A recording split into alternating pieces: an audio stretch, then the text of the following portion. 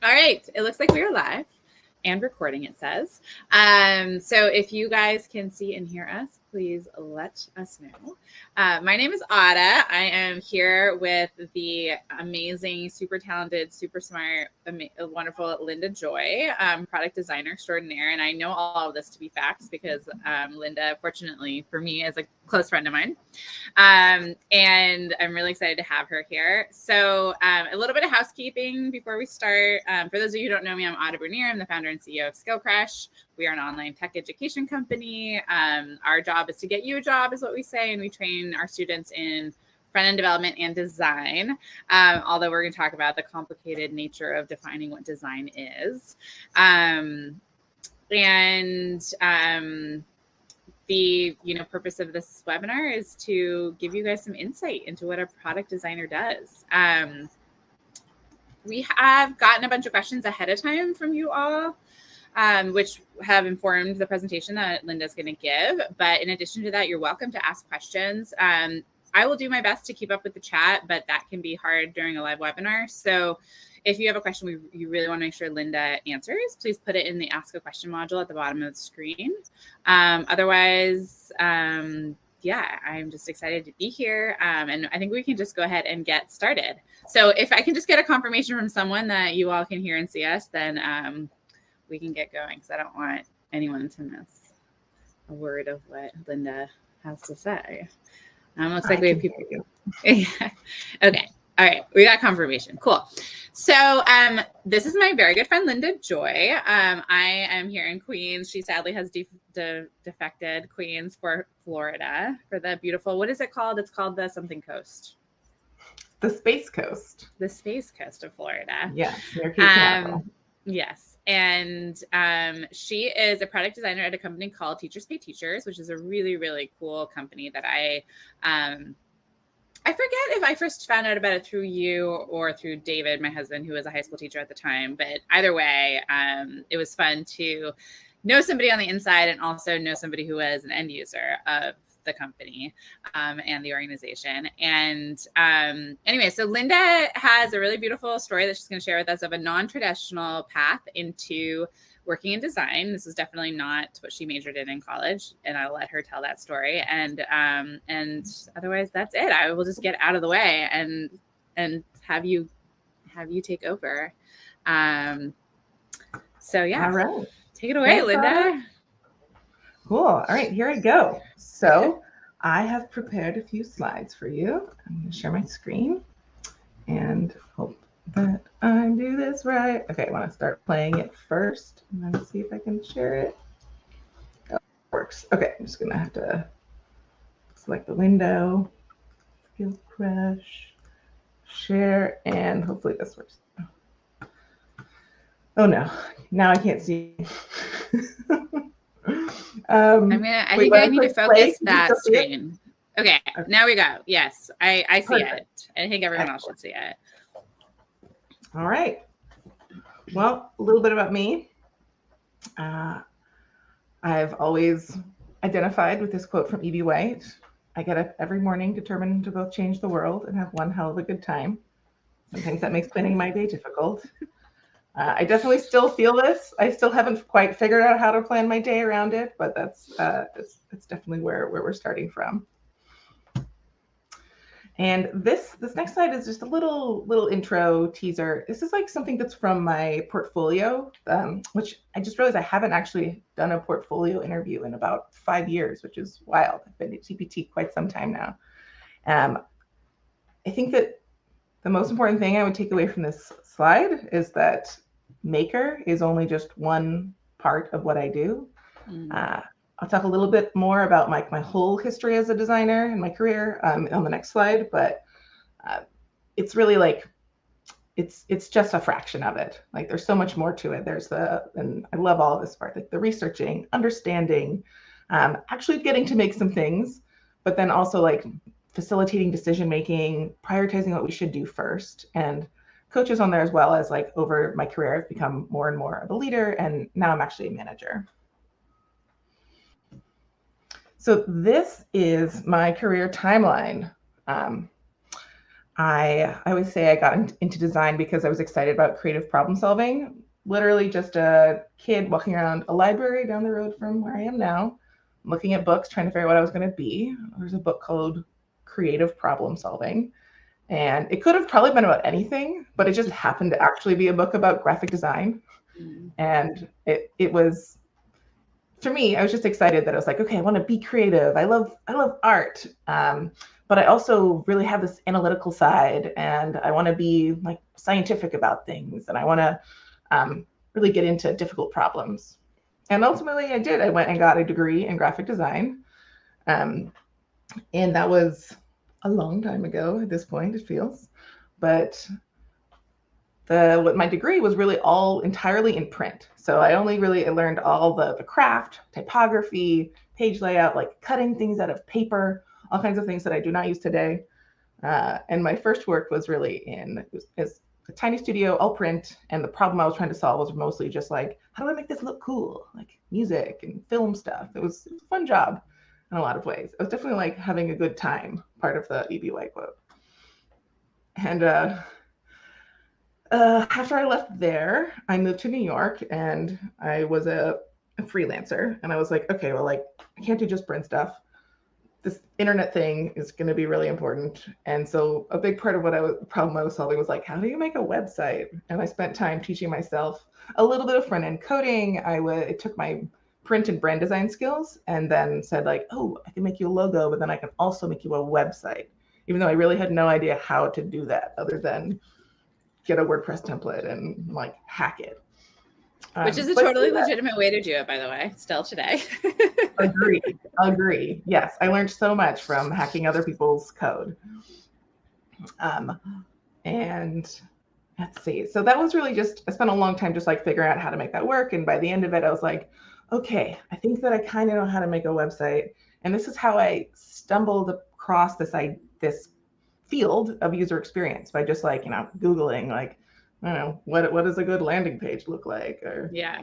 And like probably similar to how many of the people who are in this audience discovered the field of user experience design. Yeah, totally. I had never heard of it. I'd never heard of it. I actually had been thinking like, should I get a coding degree? Because going to a coding boot camp was becoming more and more of a thing back then. And then I was like, yeah, I don't think I really want to code all day personally. And so I was like, okay, UX, this sounds like way more like what I was trying to do in the first place with design. So I went to What was your understanding, do you think, of UX before you? Yeah, like when you say that, like what did you think you were getting yourself into? I mean, I really was just like blown away when I was just reading like what the UX program was. Because I was like, oh, okay, so wait, instead of just designing stuff for a client, I'm going to go and like talk to users, like talk to the people who actually want to buy or participate with the project. And then I'm going to try things, prototype them, test them. And this like made so much after being someone who had been just like making things and putting them out in the world, which is generally how visual design works. And you're just like, yeah, we have arguments over like, what's the right color blue? And like, what's the right, like, does this look cool or not? Or does this look expensive enough? And this was like, okay, wait, I get to like take my clients out of this. So I was just really excited about that aspect of it. And just the like, it's not science. It's not like a hard science, but it's a more scientific approach. So that's, I think it's funny because I feel like, and this actually though applies in a lot of contexts for web, like any kind of web stuff, right? Is like, I love that about the web that you can continue to iterate. Yes. Yeah. Being able to change it afterwards. It's not just like it's printed, it's over, the typo's there forever. You never get to redo it. Typos are there forever. Yeah, this is a real problem for you guys. But yes. Okay. All right. Continue. Yeah. So then I did the GA course, the full-time immersive. And this was this like the first time that I was really taking time for every design project, thinking like, what are the user needs? What are the business goals? How do we make these come together? And like, how do we make a user experience that supports both of these things? And it was actually, it was a great experience. Like I highly recommend getting, like, I'm not here to sell you Skillcrush, but yeah, I definitely recommend getting like a solid education, like a foundation somewhere. I'm not the kind of person who could learn this like totally on my own or just reading books. so much of it is like getting feedback from your peers, your coach, your mentor, stuff like that. I actually work with someone that I did my UX program with now. That's funny. Yeah. We still harken back to those days. Yeah, and one of the best things about GA was that they got us to, our last project was always to like work with an outside client, which is very different than when you're just working internally, because you can, making trade-offs of like a project that you made up on your own is really easy. And you do things very idealistically. And then once you finally have someone who's like, actually, we have other thoughts about that, you have to get into the other skills of design, which is like actually that facilitation and negotiation of, well, what are we really trying to do here? What's most important? Which we prioritize. Mm-hmm. So I was very lucky to get a job at Pivotal Labs coming out of this program. I was actually, fun fact, I got this job through my bartending gig. I bartended every Thursday night, and just like a little extra cash. And one of my very regulars, it turned out, was a software engineer. And I was like, wow, you stay up really late on work weeknights.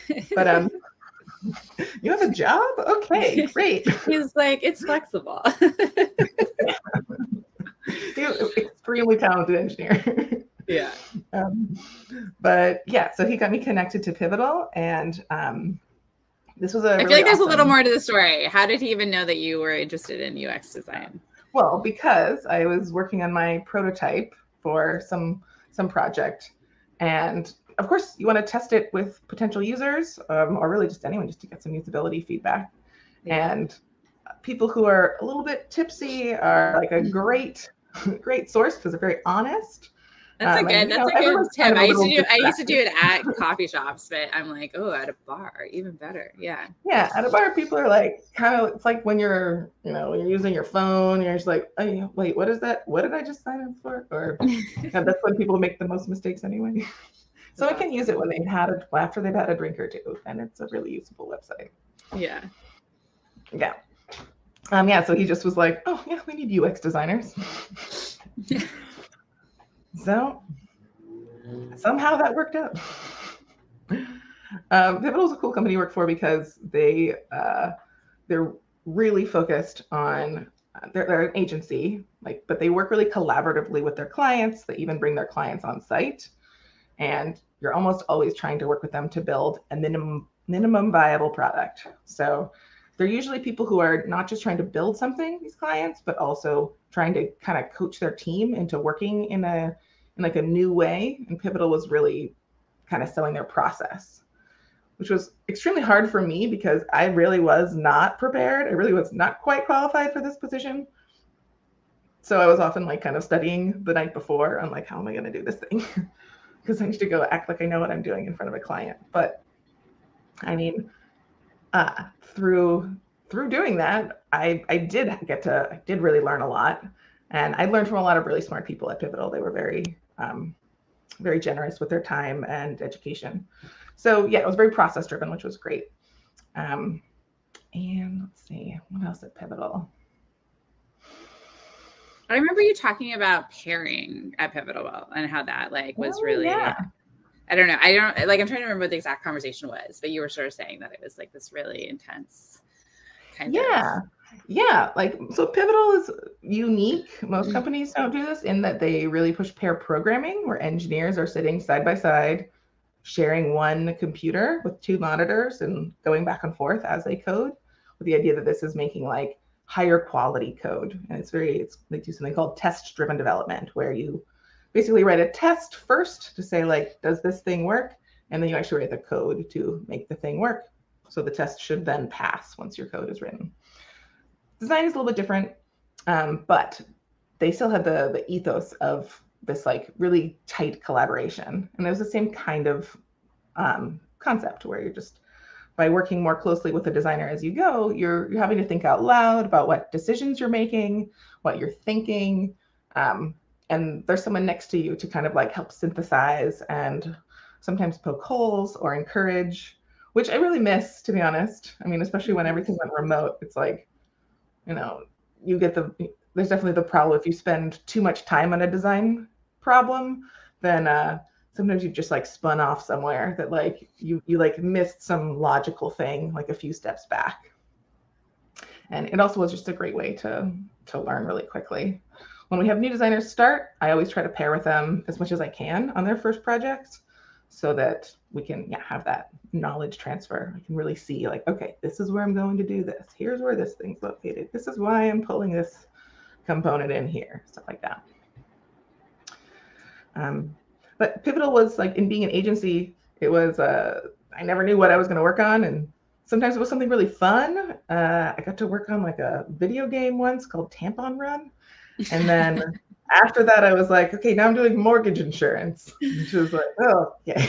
Yeah. I feel like they're really great. Agencies are amazing first jobs. And actually, I will say agencies actually, in our sort of anecdotal experience, tend to be more likely to hire entry-level people. And I think it can be a really good first job because you get exposure to so many things. But I do think that not everybody, but a lot of people end up sort of tiring of that switching experience all the time. Yeah. And I definitely had this conversation with folks at the time, like people like to go back and forth, you know, between like being in-house somewhere and then being in an agency. When you're thinking about like a longer term career, I definitely have that feeling now sometimes where I'm like, okay, yeah, like maybe it'd be nice to change it up every now and again. Yeah. Yeah. But I totally agree on like it being a great training ground so that you're exposed to a lot more different kinds of design problems or different kinds of companies, just like for thinking about what you might want to actually do when you want to go deep on something, or if you do want to go in-house. So tell us about your next job after that. Yeah. How long were you? I was like, all right, I don't want to be accidentally like, or I don't want to be stuck on mortgage insurance anymore or like big banks. I was like, I want to work for a product company. I want to really get to put all this stuff into practice over a longer period of time. I want it to be mission driven, you know, change the world. And that's when I worked at this place called Quartet Health, which was a startup. And it was like a startup that had just gotten a whole bunch of funding.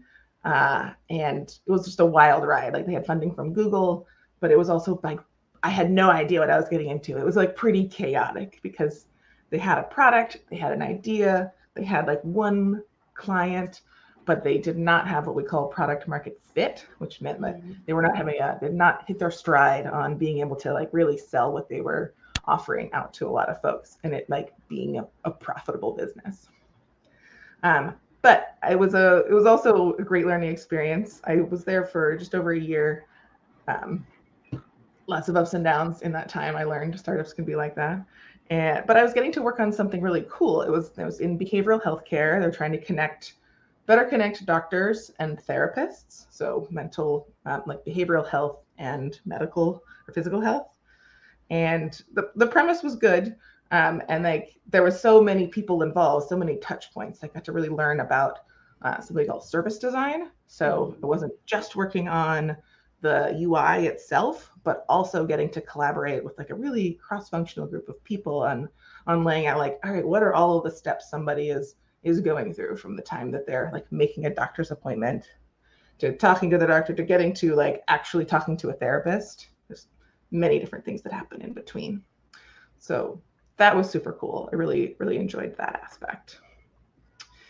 And it was a little too wild for me. Several leadership changes just in that year. And I was like, maybe I want a little more stability in my life. And that's how I ended up at TPT, or Teachers Pay Teachers. And TPT was this nice balance of, oh, okay, this is like an education company. They make a product that teachers love. I don't know if any of you are connected to the teaching space, but if you know anyone in K-12, they've probably heard of and probably used Teachers Pay Teachers in some way. Mostly it's a marketplace. It's kind of like Etsy for teachers. And teachers are like sellers, and they can sell things like lesson plans or even decoration to print out and put up in your classroom, and increasingly digital stuff. So things that students can do online. So I work primarily on that, on like a platform that where teachers can create interactive content, assign it to their students, and get feedback, stuff like that.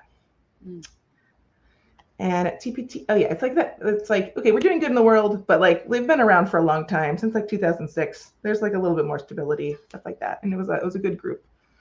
to join. And there I've been like getting to solve plenty of user problems and UI problems, but also as a design lead and now a design manager, even more around the like, okay, how do you actually design a team? How do you design working with people, a practice? So that's the tour of my design career. Next, I'm going to go into like, all right, so what do I actually do? Like, and I'm focusing mostly on the design aspect of this. So this is Stanford has their what they call their D school or design school design thinking process. Design thinking has definitely had plenty of moments over the last decade or so. IDEO is really famous for pushing this, and it's for good reason because this is pretty close to the process that I follow on a pretty regular basis, though at different levels of intensity or fidelity. So it's empathize, define, ideate, prototype, test. And those arrows telling us to, all right, after we test things, we learn stuff. We have to come back and kind of go through this again. So what does that actually look like for my work? So empathize, this is definitely my favorite part. This is like, I'm starting a new project. I'm going to get to go and do some interviews, maybe get to do actual observation. These two photos are from, I think these are both from Pivotal actually, where I'm getting to watch somebody do their job as like a Home Depot pro person and someone else who's in like a very specific, I think she was like a government, an adjudicator for hiring people for the TSA, like all kinds of really random things you get to work on. And just getting to figure out like, all right, what are these people doing? Where are their problems? Like how can we help them? And I get to do that at TPT, but I also do even more like desk research, which is like listening to podcasts, reading blogs, like just like using a lot of products because I'm on the same product all the time. So I get to go really deep on it. So there's less like, I don't know, going back to the beginning, like I would, previously. So what does that look like? Do you listen to like podcasts about teachers or like, okay. Yeah, my favorite is the 10-minute teacher podcast because I can I didn't know this is the whole world. Yeah. Oh my gosh. Yes, there's a lot out there for educators, for sure. And yeah, my iPhone, my iPad, they're just like full of apps that like teachers sometimes use in their classrooms, always trying to find out like what's the latest thing. Okay. And then after you've like collected all this information, then you're in the define stage. So I'm defining typically the user needs and the business goals. So the user needs, both of these are actually examples for users, but just at really different levels of fidelity. You know, the one on top is okay, this was, we're just talked to a bunch of people and trying to get all of our ideas out. It's just like all on paper, like trying to take like, we just had 5 interviews and kind of simplify them into a few key personas. Like what are the patterns that we see here? And where are like their key issues and pain points? And then this one down below is something that's more recent. I mean, nowadays we're doing a lot more digitally, as you can imagine. So this is in a program called Miro where we're doing a very similar thing. We're just trying to figure out like, okay, who are these people? What are the things that they're, what are they using? What are their behaviors? Like, how can we really like understand what they're about?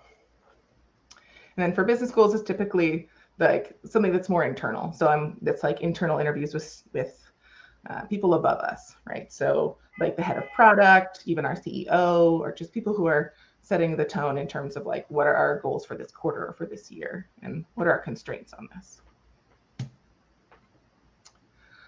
The next step is super fun too. So ideation, you know, this is definitely getting into the part where you think about designer stuff, but so lots of sketching. Okay, I've seen all these problems and I have all these ideas, so let's get them on paper.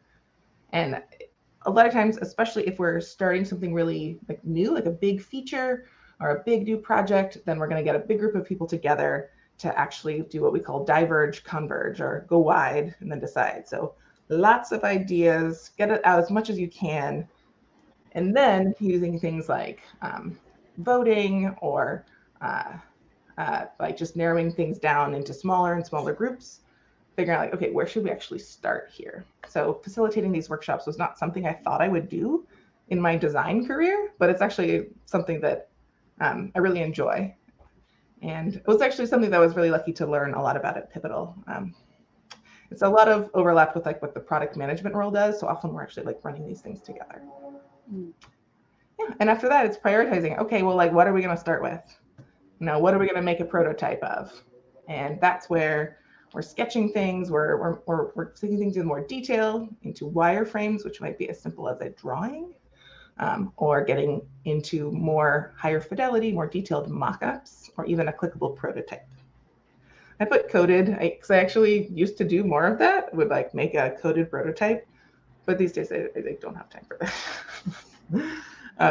I think I was more just like excited that I could make a prototype at some point. Sure. I think there's fewer designers actually doing that now. Plus, clickable prototypes do so much with the tools like Figma that I use totally. The tools are really, yeah. Because I feel like yeah. We have a question here from Stephanie who's asking, would this be a part of the Agile or Scrum process? And I'm curious if you usually do Agile and Scrum, or. We do follow Agile development at TPT and in all the companies that I've worked in. Though I will say Agile can look really different at any company.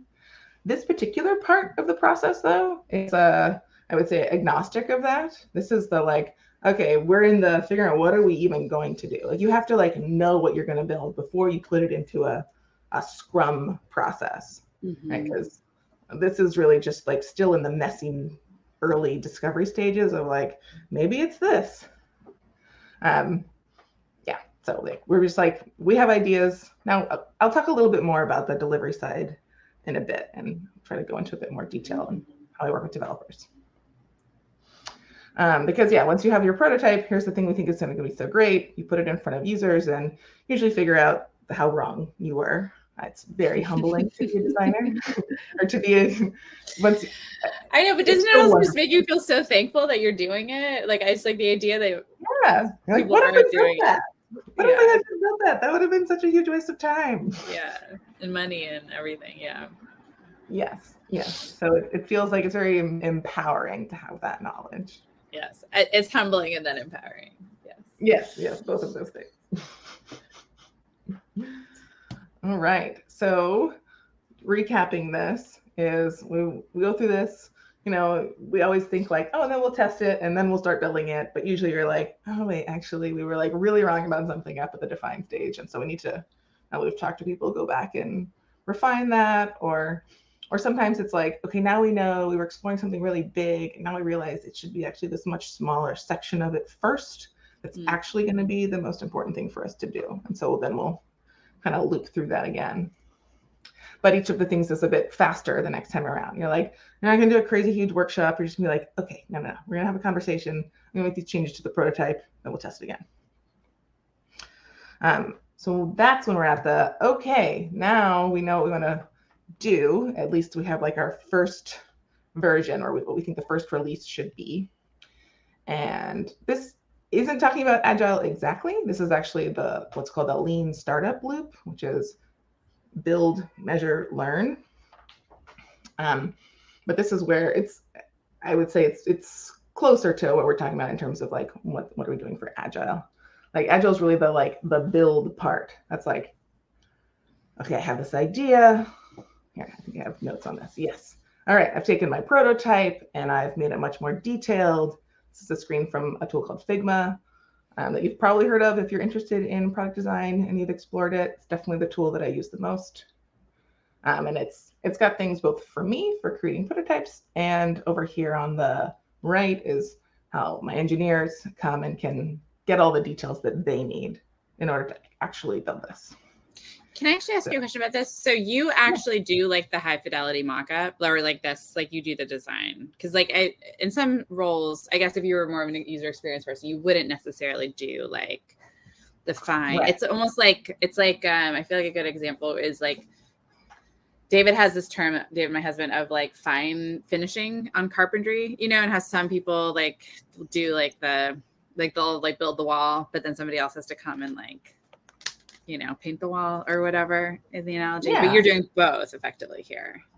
I'm doing both. And in my career, since I started working my job at Pivotal and on, I've always had a position that I do the whole parts, the whole process. Someone had a question in advance of this call that was, what's the difference between a UX designer and a product designer? And while there's not a clear exact answer to that, I do think this is one of those distinctions. Right. Like a UX designer probably wouldn't be expected to do this part of it. A UX designer, they're usually more likely to be in an agency or a really big corporation that has like a centralized design team, and they're going to be more like project based. And so they're going to work through this. Like they're like, okay, I have given you like the blueprints of like, this is what it should be. Like my team has aligned on what we're gonna build, and it might actually just be wireframes of like a lower fidelity. And then maybe the implementation team has someone who's like a visual designer, who's gonna like make it look fancy. Yeah. Fancy. Yeah. The colors and the typeface and, you know, yes. Yeah. And, you know, when you're in-house as a product designer, you're not making decisions all the time about like, what font should I use and what color should I use? We're working from a blueprint already of like, what is our design system? Like, I don't, you know, it's like, this is. You're not like, oh, what size should this header be? You're like, okay, this is the H2. Yeah, that's a good point. Yeah, exactly. Like there's plenty of design decisions to make. Like I can make something look bad, but there's a lot of scaffolding there for me to start with. It's not like every day, what color should this button be? Yeah, exactly. It's like, it's still this periwinkle. Whether I like it or not. Yep. Okay, so I think just finishing up like what I do in terms of the build stage is creating these mock-ups and then negotiating trade-offs with engineers, because a lot of times, even if I've talked to them in advance, I'll be like, oh yeah, we could do it like this. We're going to have a modal pop up, then this will change when they click that. There's a moment where they're like, ooh, actually, now that I'm thinking about it, or now that I've like, the agile process comes in, and we take things and we break them down as small as we can into what we call stories. Usually the product manager handles that, going from what is our prototype or mock-up into like, what are we building first? And like, what's the order there? And then they'll say like, okay, give like a estimation of time on each of those things or effort. And that's when they might say like, yeah, actually that's going to take like an extra like 3 days. And we'll say like, ooh, is that really important? Or is it more important that we get this done on time or get this out quicker? Like, is there another design solution we could come up with? And I actually really enjoy this part as well. It can be annoying at times or tedious. But when you get to, that's when you're really creative problem solving, like live with an engineer on like, okay, we've got this problem. What are like 3 different ways we could do it? Like, let me go back. Let me like try something else. And engineers often have great ideas. So I love working with folks who are engaged, engineers who are engaged with the user experience. And then hopefully we're just finishing that off, and I'm doing things like quality checks. So just like using it as a user, like trying to click through, find any bugs and log them. We got 2 questions that I would love to ask you. One is from Erica, and she asked, do you think the path from visual designer to product designer involves UX education as a necessary piece? Like, would that be sort of, if you are a visual designer and you want to become a product designer, is that the part that you need to educate yourself on, would you say? I would. Yeah, for sure. I mean, it's, if you're already a visual designer in a company that has UX designers or a company that's already building things, then the more you can get into that process or just like weasel your way in or just asking questions or offering to give feedback. I personally am like always so eager for the visual designers to give me advice on things. They're typically really busy and they're project based, so they have constant deadlines from like the marketing department. And I'm like, Anna, what are you up to? Can you look at something for me? Because she'll just be like, oh, have you thought about like this really awesome idea? Yeah. And you're like, I'm like, oh, thank you. Just sometimes I was a product designer. I just like, I don't know. I've like kind it's of like not what you're doing all day, right? Like, yeah. Like I need someone else's eyes. Go ahead. So Stephanie also has a good question here, which I think is related, which is that she's asking, would you say that a product designer is more like a user interface designer versus a user experience designer? And I wouldn't call him a user interface designer. No, I mean, I think very few, I don't know if this is true. I don't know anyone who calls himself a UI designer. The people who call themselves visual designers who primarily work on UI. Yeah. But they tend to flex into the marketing side as well. Mm-hmm. And then, but yeah, like a product designer is typically a generalist. Every time that we're interviewing someone, like we have like a pretty broad set of things that we're evaluating them on. But actually, I'll do it really quick, skip ahead. This was a quote from one of my heroes, Christina Woodkey. Like, they're a generalist. They're usually not good at everything, or they're never good at everything, but they're good at one thing and decent at a couple more, and that's enough for most jobs.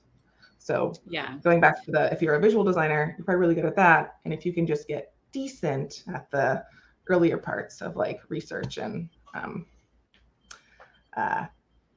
research synthesis, wireframing, stuff like that, then you'll be able to slip in there. Yeah.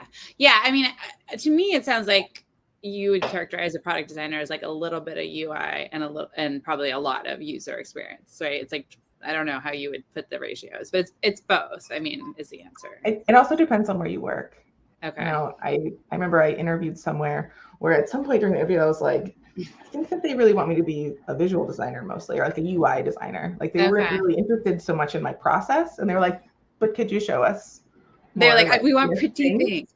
And you're like, show us more mock-ups. And I was like, oh, okay, I'll work on that.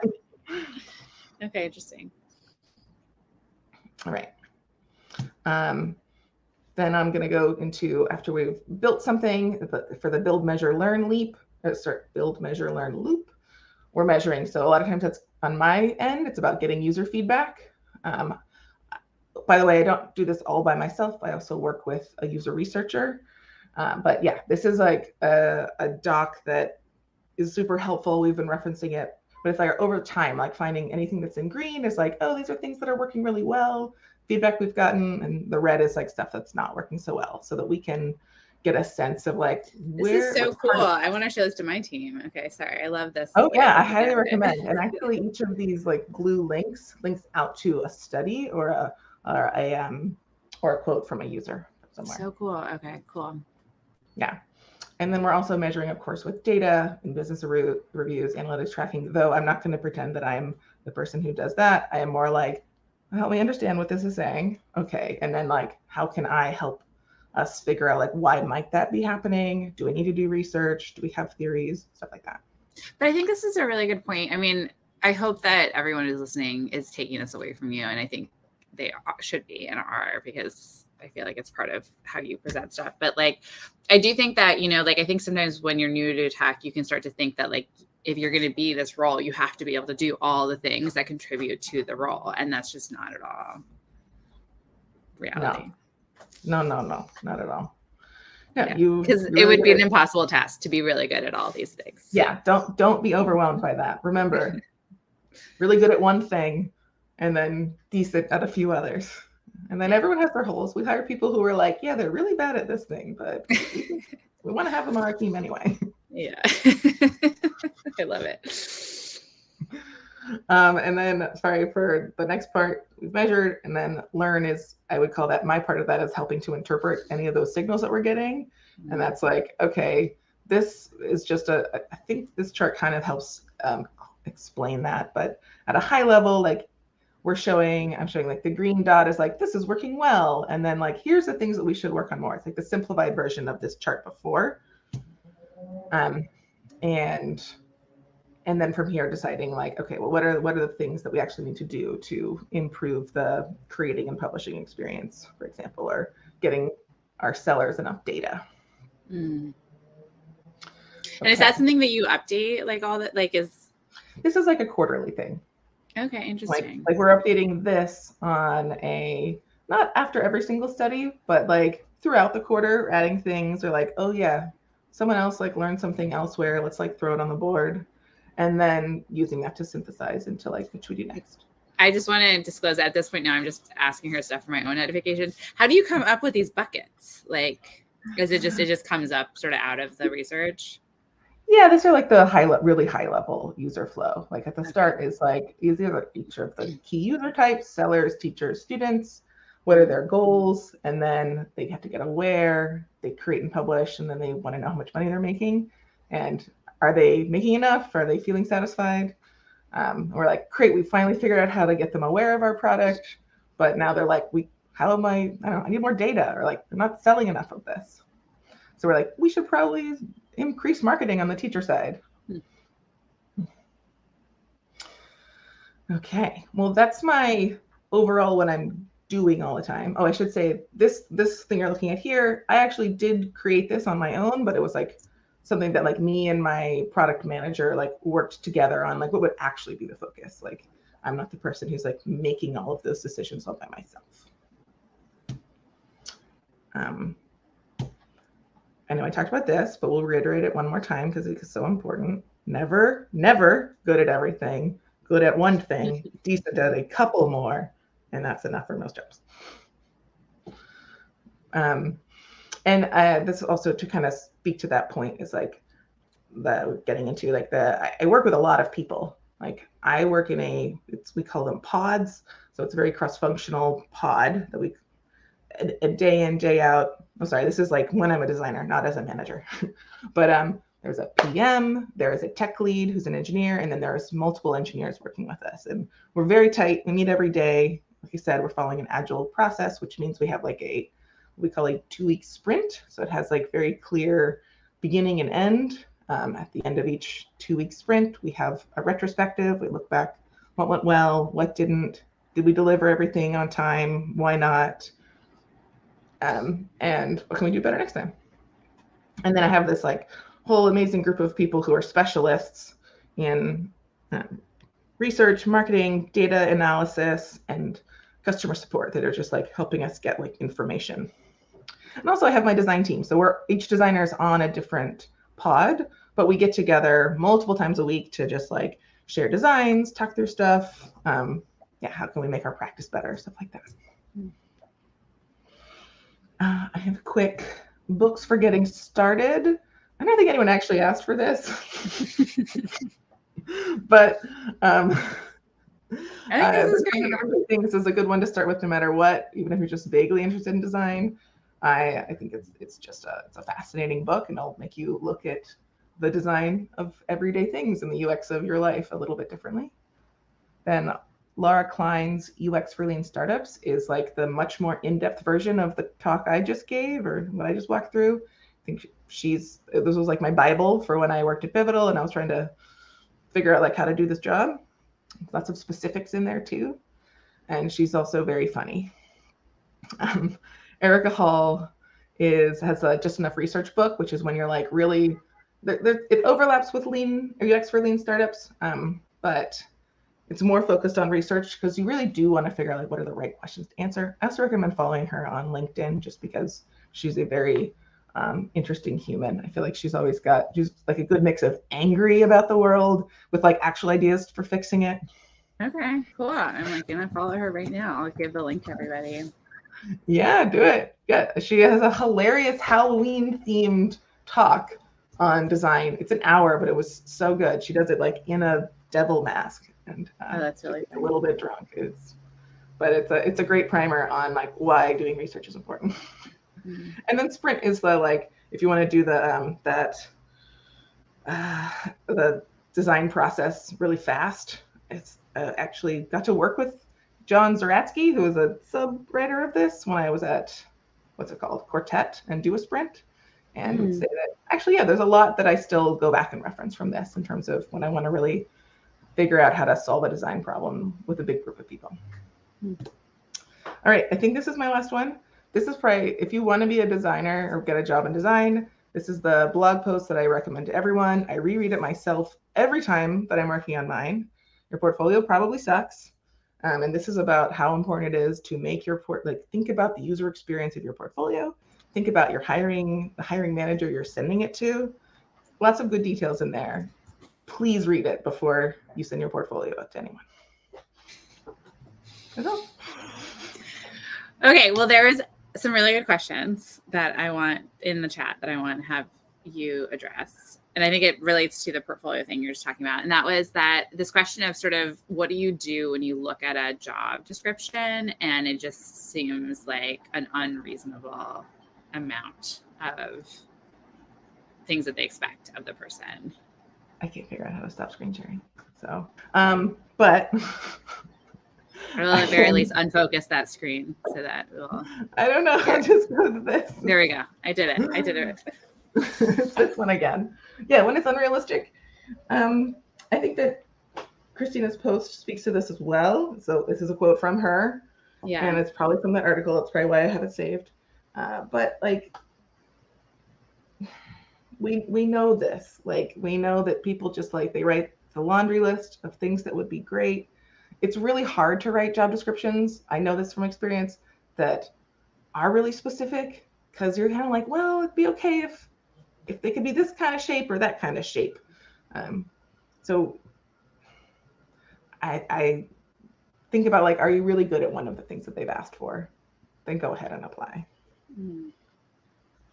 I like that idea. Yeah. Not even, yeah, that's good. All right, let's look at some other of the questions that are in the chat.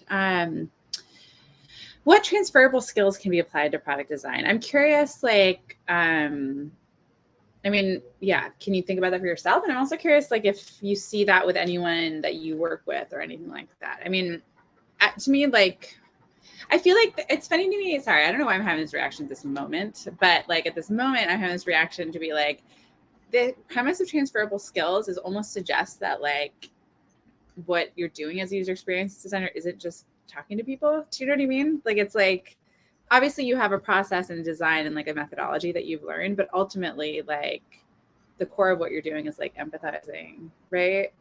So it's like, I could see how having been a bartender, but it's also like being a human, great for UX design, you know, like. Yeah, I mean, I found that there were a lot of things, even though a lot of things from like my graphic design career, where I was doing some of that stuff because in that I was talking to my client. Like a good graphic designer is going to say like, okay, well, tell me more about your customers, and they're going to be trying to find out this kind of stuff.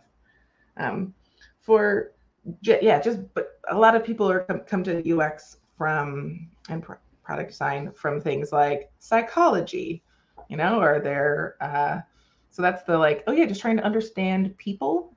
And I think another really important skill is it's one thing to empathize. That is really important, but you can just have too much empathy and you're like, okay, well, like I know everything, but like what do you actually do with that is like the part that makes or breaks your product, that makes it successful. By being able to pull out and synthesize like of all of the problems that you have, like how could we solve the most important one, or like which one of these problems, if it's not the most important, can we uniquely solve? So that kind of like, I don't know, that interest in this like analytical thinking and problem solving, which, you know, maybe you're doing as a good friend, as a therapist, as a bartender. Yeah. Yeah. How do you feel like you've developed, like, is that something you learned in your camp? Is that something you learned on the job? Like, much more on the job.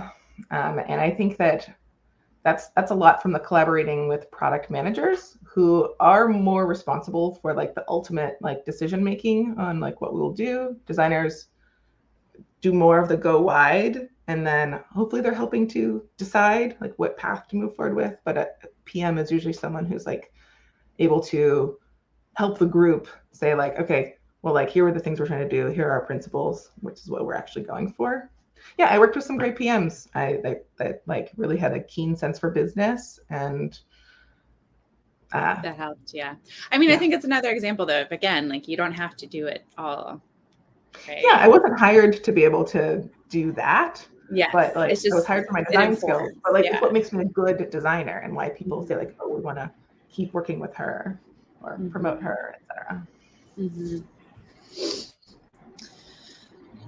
Let's see.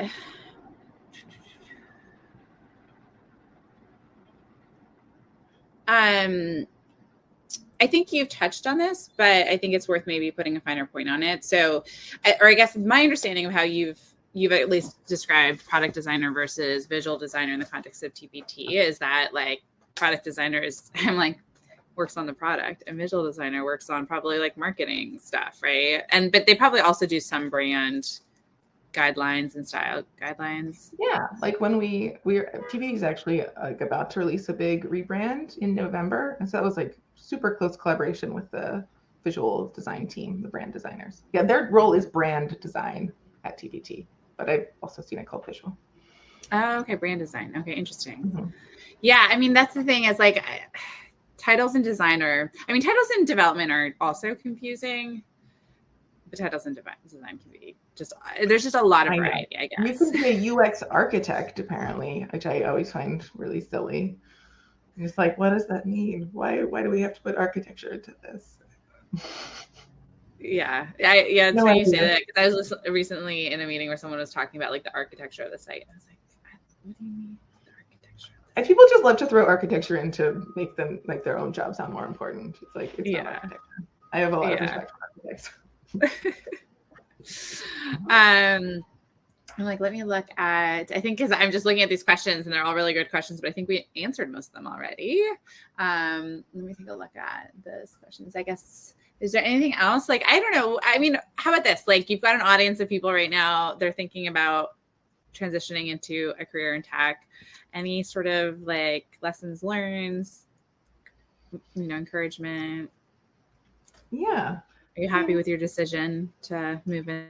Yeah, I mean, I was really scared before I made a move. And I was like, my expertise is all in print. If you start reading things on the internet, you can easily get an overwhelming list of all the things you're supposed to know or be good at. Be careful with that. It's like, I think it's really fun to like explore a lot. There are so many different things to do. So many different things to be a expert in within design, but certainly even more within tech. So I say like, have your sponge moment, but then like, pick something or try to go ahead and start small. Like, and for me, I will say like doing the immersive really gave me like a good foundation. I had a group of people to support me. Like doing this all by yourself is really hard. Mm-hmm. Because there will be lots of letdowns, especially if you're like, okay, there's lots of like little courses out there. You could take like a video course to be a UX designer or something. And then, it's probably really hard to get a job right after that. Because I told you my first job in tech was through somebody that I knew, like, even though it was like through this like unexpected connection, not somebody that I met at a like networking meetup or something. So what did I say? Don't get overwhelmed. Have a group of people to support you. I do really think that like a solid foundation to help you narrow down like what to focus on, like having a curriculum is really helpful. And I don't know. I think those are my main things. We need more women and people of color in tech and people of all ages. Yeah. Agree. Well, Linda, it's been a pleasure. Linda is gonna have a baby soon. We're really excited. Yes. You can't see. I would stand up, except standing up is so painful at this point. Don't do it. We have a last question here under the wire. Stephanie's asking, did your bootcamp offer career help? So like if you hadn't stumbled upon that, did you have that opportunity? Yeah, they had General Assembly has a pretty good career support network. And I mean, I did it like about 10 years ago at this point. So I think it's probably even more robust, but they had like someone who was a recruiter came and talked to us, which was really helpful, getting his perspective on like how he evaluates candidates, how to stand out, stuff like that. And then I hired somebody from my cohort eventually. So there's that. That connection. Yeah. Yeah. I mean, I love the bartending story because it's like, you know, yeah, I think oftentimes I find that students can be shy about sharing stuff, but you would be shocked if you start telling people what kinds of crazy things happen. So yeah. Oh yeah. And actually that reminds me, I have one other thing that's related to both career and how to get started. But like doing anything you can do to do a real project is great for both like really learning the skills. Like if you're just doing modules on design in general, then it's too abstract. Or if you're just looking at these like quick pretend examples, it's like, oh, it makes total sense. But once you have to start doing that for yourself, is a whole different understanding of it. Yeah.